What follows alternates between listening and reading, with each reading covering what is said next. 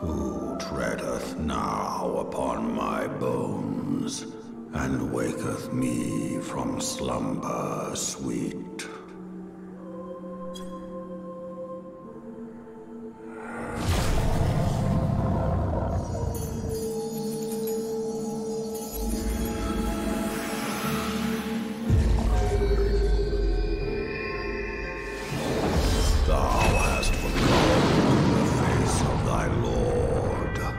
Remember, mortal, and fear me.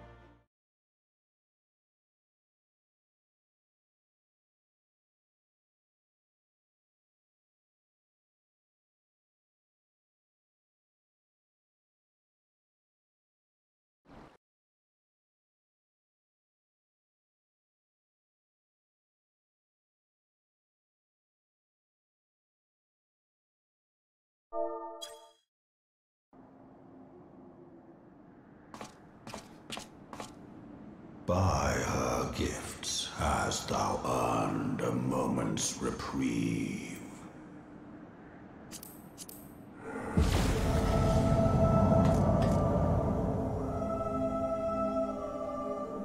Speak, mortal, and I shall listen.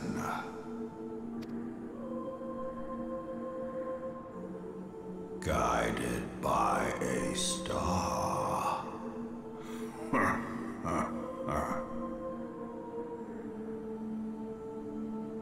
My people have heard the song. Ishgard shall burn. Sons must answer for their father's misdeeds. We do not forget. We do not forgive.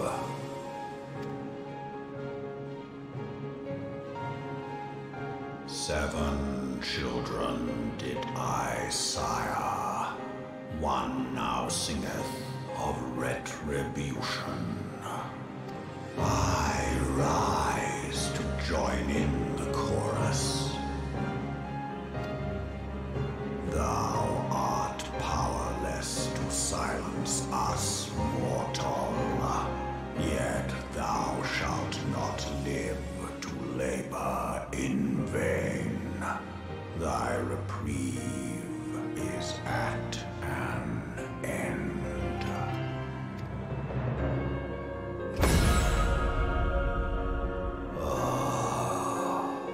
Trickery is thy shield. This frail, ignoble creature is not gifted, but chosen. Hearken to me, Hydaelyn. I remember, and I consent. Fear not, mortal. I shall not harm thee.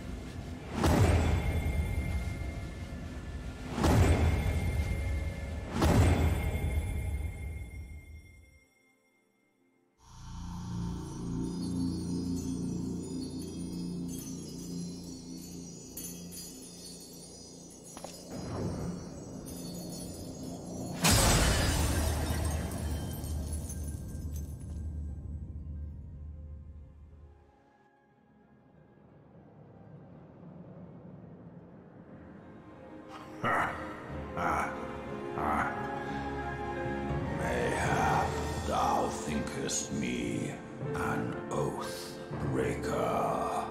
Thou art mistaken. If thou comest to harm, it shall be by another's hand, not mine. I did but strip thee of thy mistress's feeble blessing.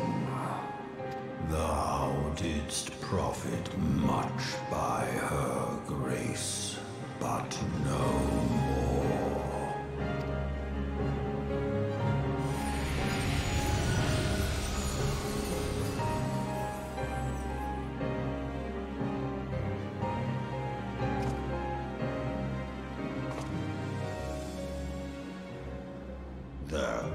covenant binds me to thee.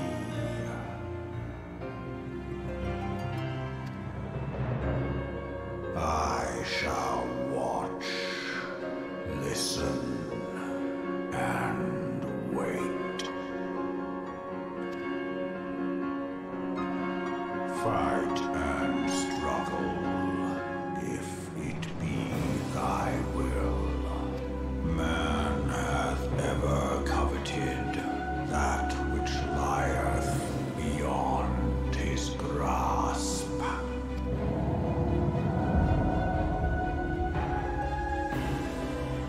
I drink of her body, and thence doth mine own find new life. When it hath grown whole, the loyal and penitent shall rejoice. The dragon song heraldeth a beginning and an end.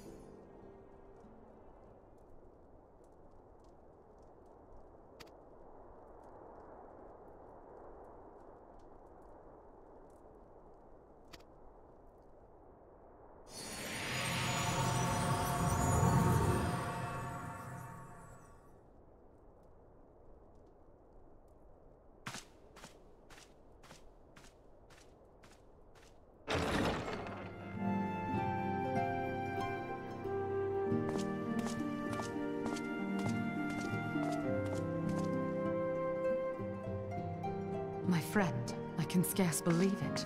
You confronted the Wormlord and lived to tell the tale.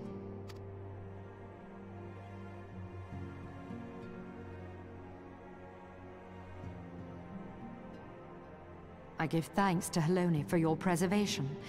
It is our sole cause for gladness. Your encounter with the Keeper of the Lake served to confirm our fears. A great worm has roared, and it makes little difference if it was one of the two in Eorzea or any other. The Dravanians are coming. I am told that Ishgard has magical defenses against Dravanian attack, though I am not privy to their exact nature. Will they be enough to repel a massive force? Ishgard has weathered countless assaults over centuries. This will be no different.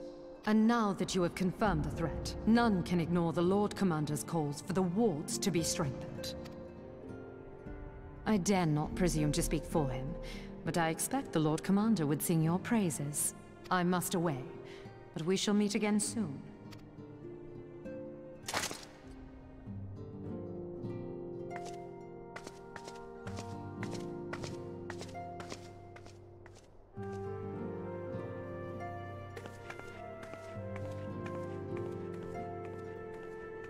Countless assaults weathered, and this will be no different? Why am I not convinced?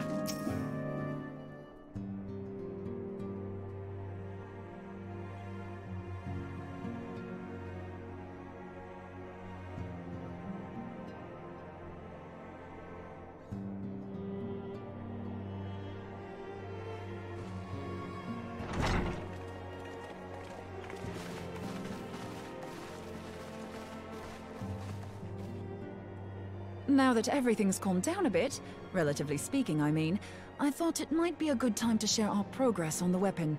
I believe we're on the verge of a breakthrough. Well, don't keep us all in suspense.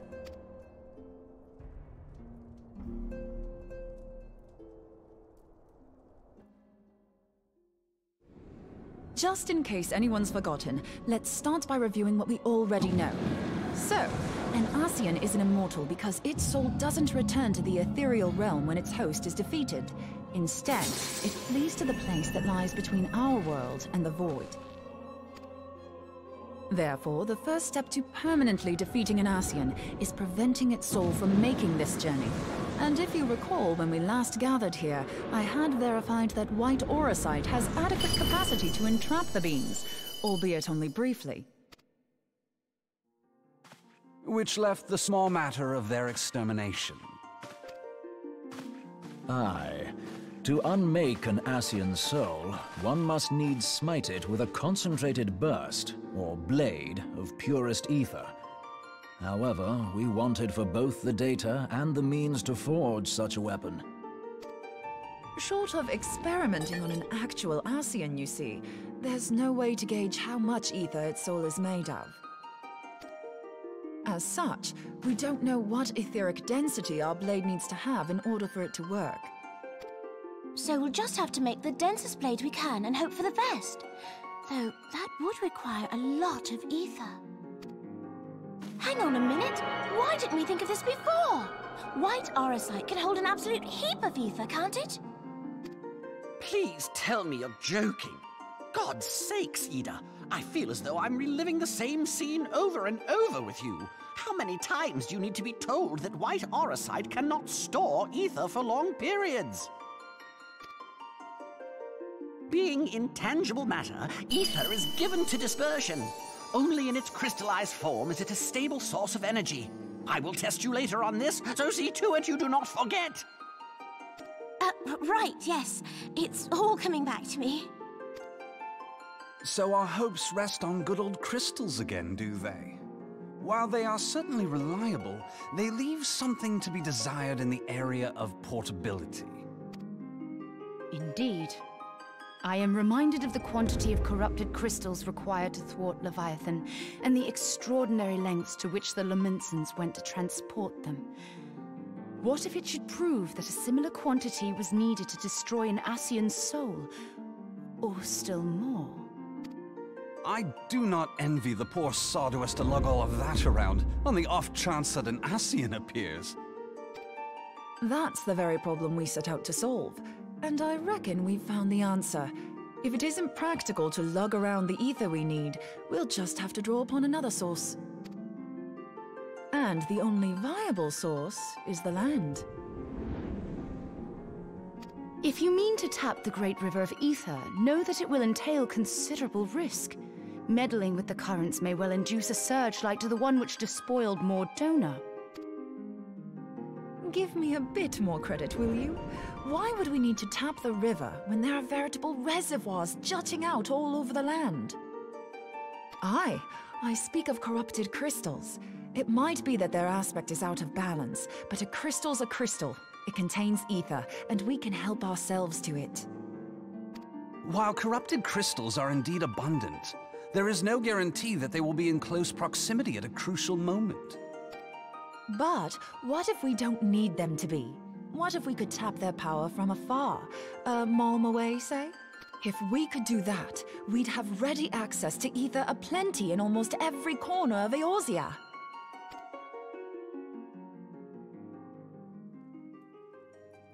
I've yet to put my theories to the proof, but I've got a good feeling about this. If no one has any objections, I'd like to see where this avenue leads. If you think it worth your while, you have my blessing. But tell us, what are your theories? I, for one, am most eager to understand the process, however vaguely. I thought you might say that, but no one wants to listen to boring old theories all day, do they? I know I don't. So with your permission, I'd like to try something a bit more hands-on. I've already built an etheric siphon especially for this purpose, and I've been meaning to try it out. Thing is, the profusion of corrupted crystals in Mordona makes it something of a high-risk testing ground. If anything goes awry with the siphon, it would be better if it didn't happen within spitting distance of quite so much ether.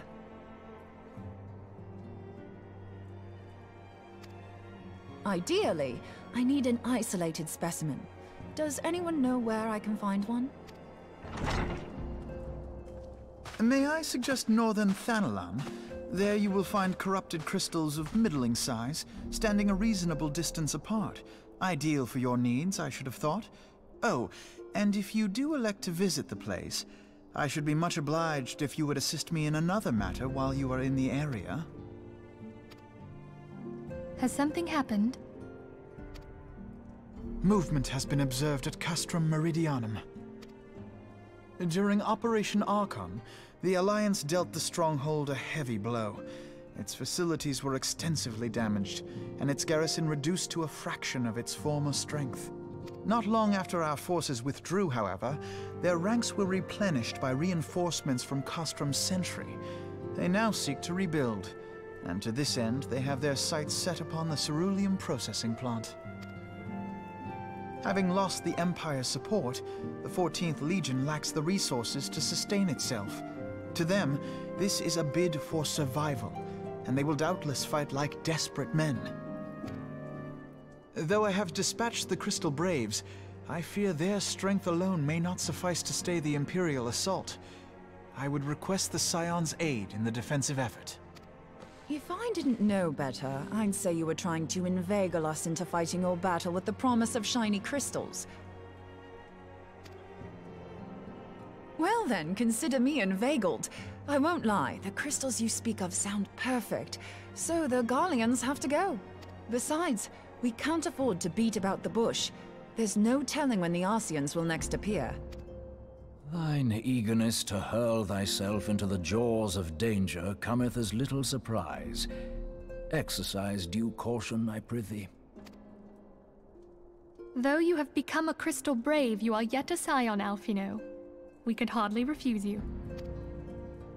Pray, join the Crystal Braves and lend them your support. Thangred and Papalimo shall accompany you.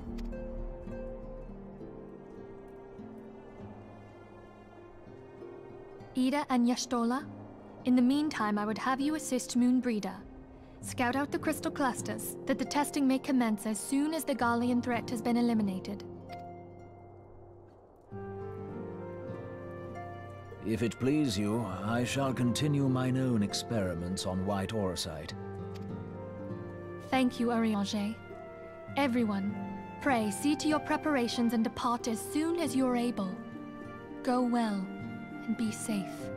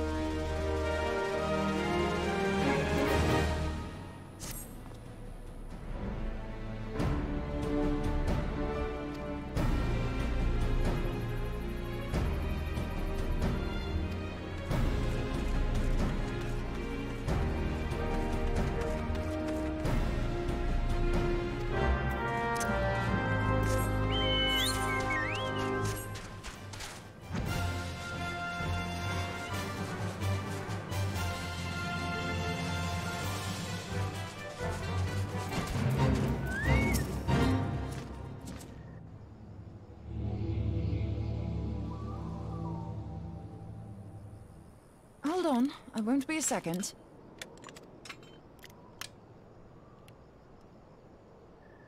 The beast seemed peckish, so I gave it a taste of my axe. I know. As Urianger never tires of reminding me, an axe ill becometh the hand of a scholar. What can I say? I like axes. To hear my mother tell it, I came into this world holding one. And it's not as if it stopped me picking up a quill, is it? I often think of the man who introduced me to the joys of learning.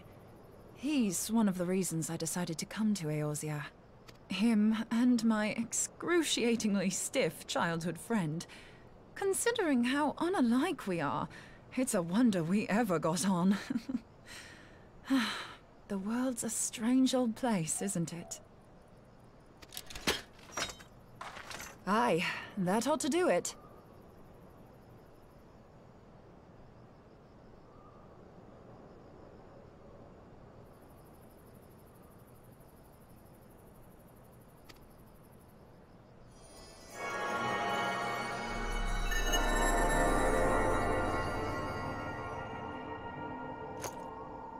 So far, so good. At these concentrations, it shouldn't matter too much if something goes awry. Just enough ether to make it interesting. Did you see that? The way the crystal glowed? The siphon works, I'm happy to say. With a few refinements, it should satisfy our appetite for ether, which just leaves the small matter of forging our blade. I'm not sure how to go about it just yet, but I swear to find a way. I'll put a blade in your hands if it's the last thing I do.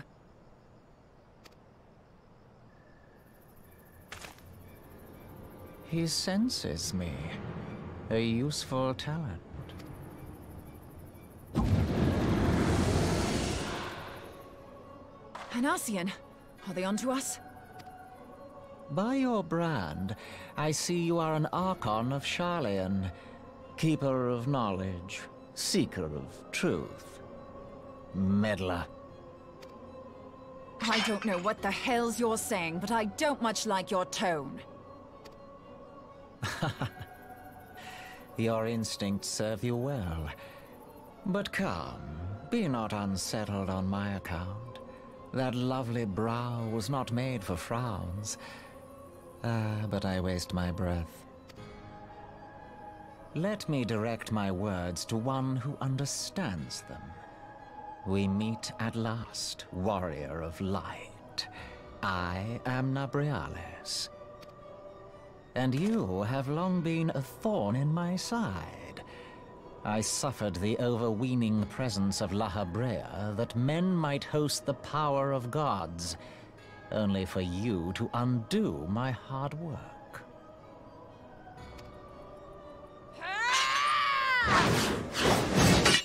Oh, bugger.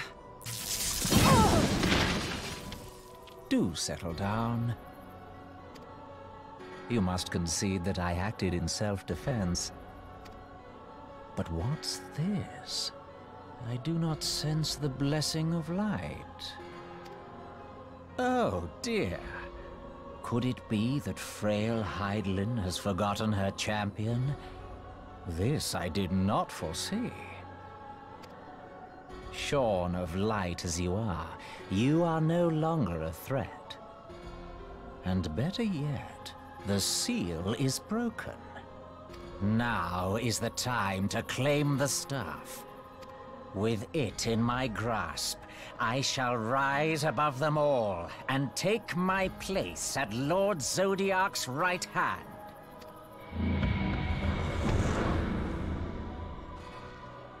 What did that bastard want with us?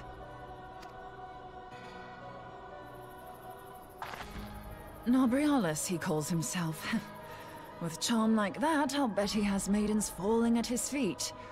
Unconscious. But this staff... You say just talking about it had the bastard grinning like a brat on his name day. Must be quite a staff. Oh, gods. He means Tupsimati, Master Louis Soir's staff. Minfilia's in danger. We have to get back to the Rising Stones.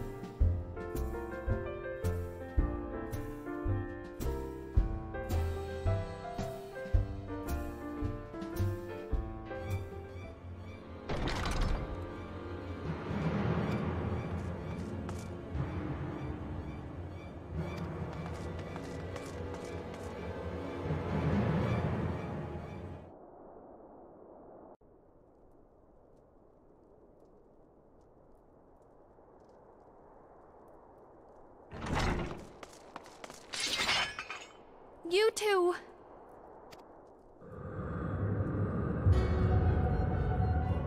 So, you were able to divine my intent. What now, Warrior of Light? Ah, but that name is no longer fitting. You have become decidedly dull, and quite incapable of barring my entry. What do you mean? You truly do not know? Then I suppose it is only right that I enlighten you. The blessing of light kept you and your fellow meddlers safe. It was that which prevented my kind from entering your domain.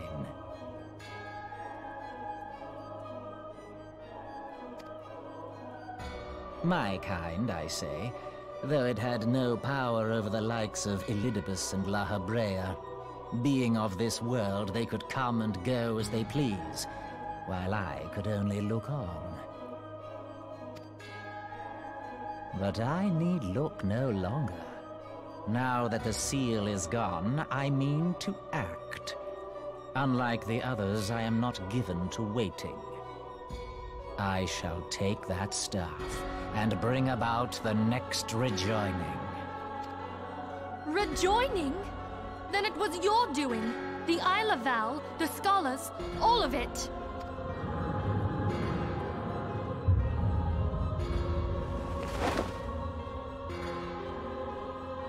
You will not harm her!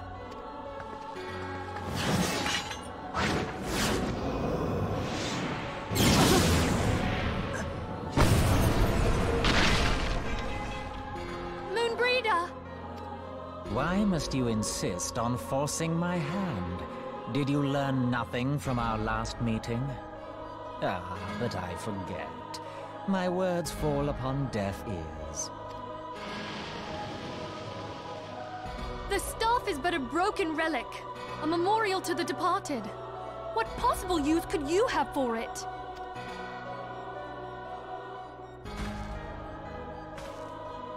What use? You mean to say that all this time you kept the key, never knowing what it was you possessed? The staff Tupsimati, or rather the stone tablet it bears, is host to a great power. Together with the horn, it can be used to draw vast quantities of ether from its bearer's surroundings. How else do you think Louis Soir was able to invoke the power of the 12 without making them an offering of crystals? Summoning requires not only prayer, but a profusion of ether. Even a child knows that. If I did not know before, you may be certain I do now. But above all, I know that we cannot allow this staff to fall into your hands. I will die before I let you take it. Insufferable woman. I would happily end your miserable life here and now. Alas, Elidibus would never let me hear the end of it. Very well. If you will not part with the staff, I will take you too.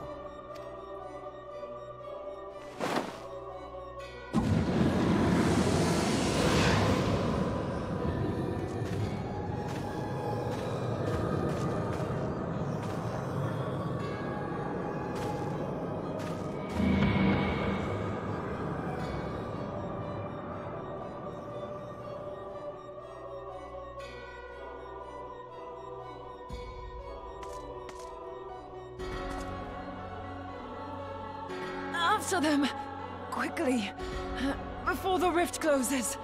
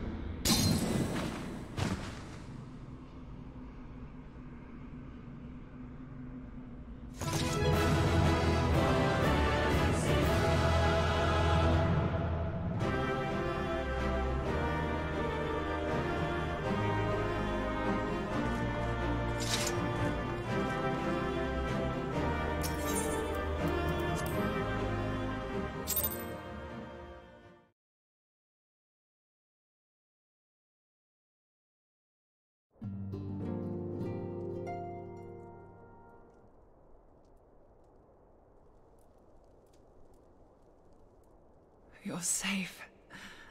Thank the 12.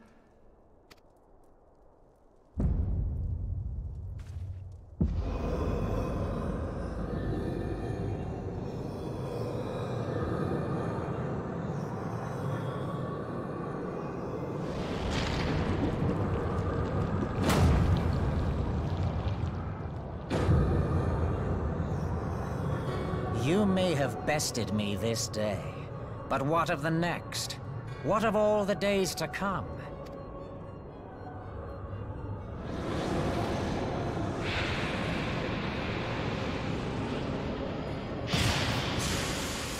Remember, light no longer holds sway here.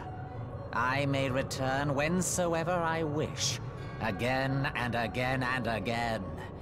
Eventually, you will falter, and the staff will be mine. Until next time, Scions.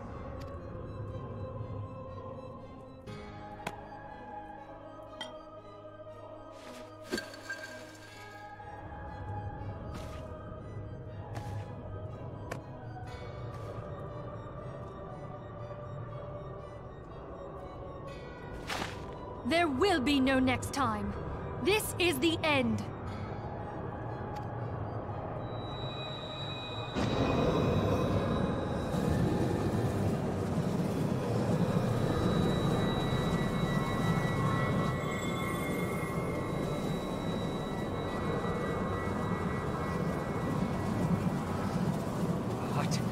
What trickery is this? No. No! Cannot! No!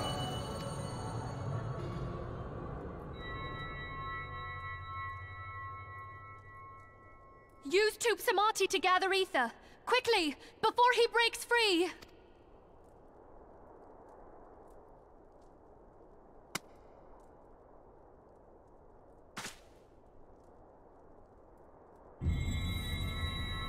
Concentrate! Call to mind the time you struck down La Habrea with the Blade of Light.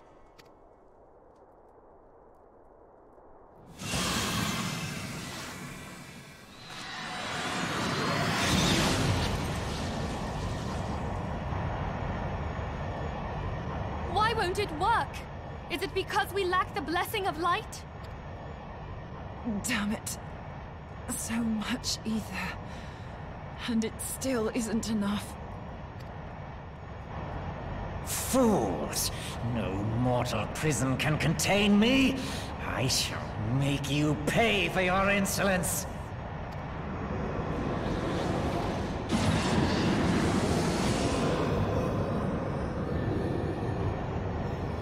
Please, Mother Hydaelyn, hearken to our plea. Lend us your divine light. Why can you not hear us? Do our words no longer reach you?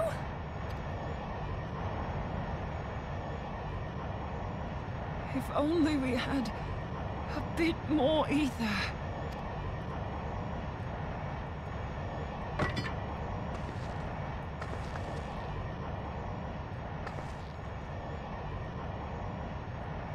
Moonbreeder, what are you doing? Master Louisoix, I understand now. The choice you made in death. There is life. Farewell, Urianger. You daft old coot.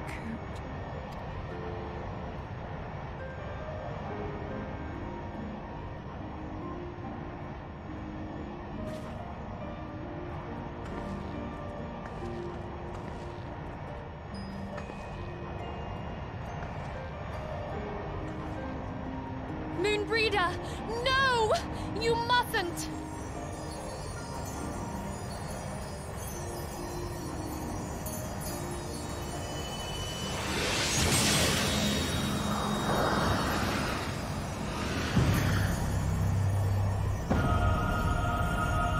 What?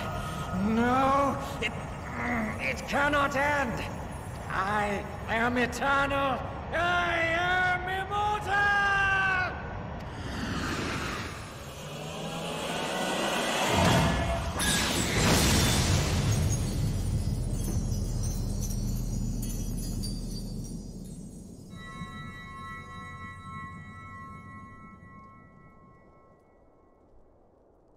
Moonbreeder. She's gone.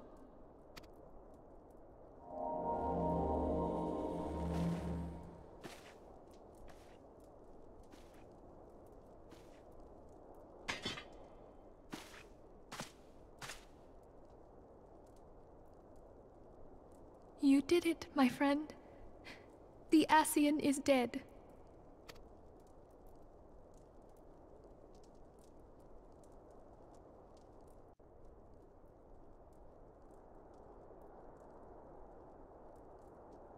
This device is a legacy of Moonbreeder's toils and sacrifice. I shall hold on to it for safekeeping. Minfilia, are you all right? I am. Oh, we were surveying northern Thanalan when we received the distress call. We returned as swiftly as we were able. It seems you have everything in hand, however. What happened here? Where is Moonbreeder?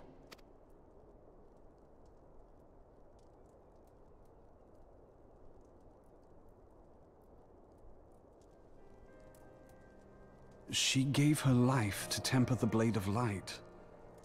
I have no words. Rather than await the inevitable, she took her fate into her own hands. Does Urianger know?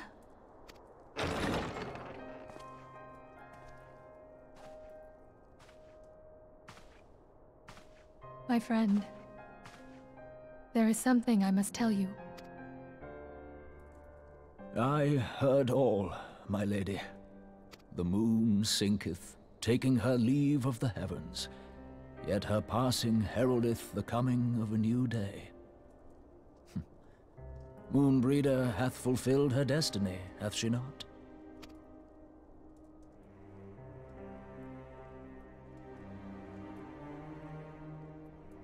Long ago, far across the seas in the Sharlayan motherland, Moonbreeder and I did study under the sage tutelage of Master Louisoix. Full oft did he impress upon us that knowledge existeth to serve the greater good. This sentiment, however, was contrary to the nation's policy of neutrality, which censured intercedence in the affairs of foreign lands. In spite of vehement opposition, he founded the Circle of Knowing, and journeyed hitherto the heart of Eorzea. Through his noble sacrifice was the realm spared its doom. Yet this great soul, whom all should rightly have honored, was branded a pariah in his own land. His peers did accuse him of forsaking his duty as a man of learning, and of meddling in the course of history. When he left Sharlayan behind, Master Louisoix gave no word to signal his intent to Moonbreeder. Close as they were, as master and disciple, she was deeply wounded by the sudden exclusion from his confidence. Above all, however, she was confused.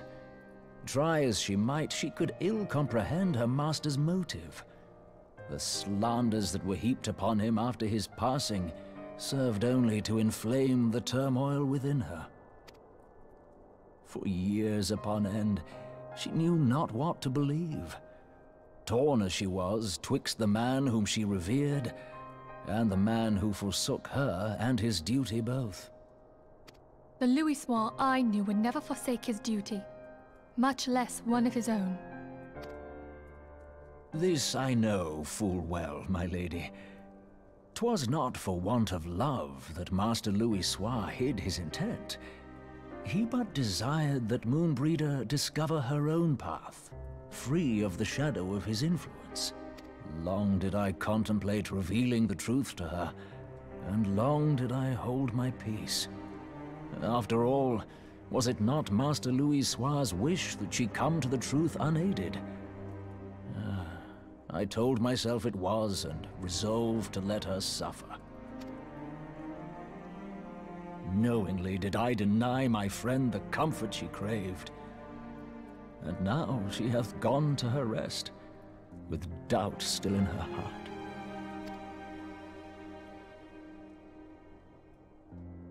Speakest thou in earnest? Did Moonbreeder truly come to understand Master Louisoix's will before the end? The realization hath set her free. She may now find the peace which hath for so long eluded her. Oh, Moonbreeder, my dearest, how I shall miss thee.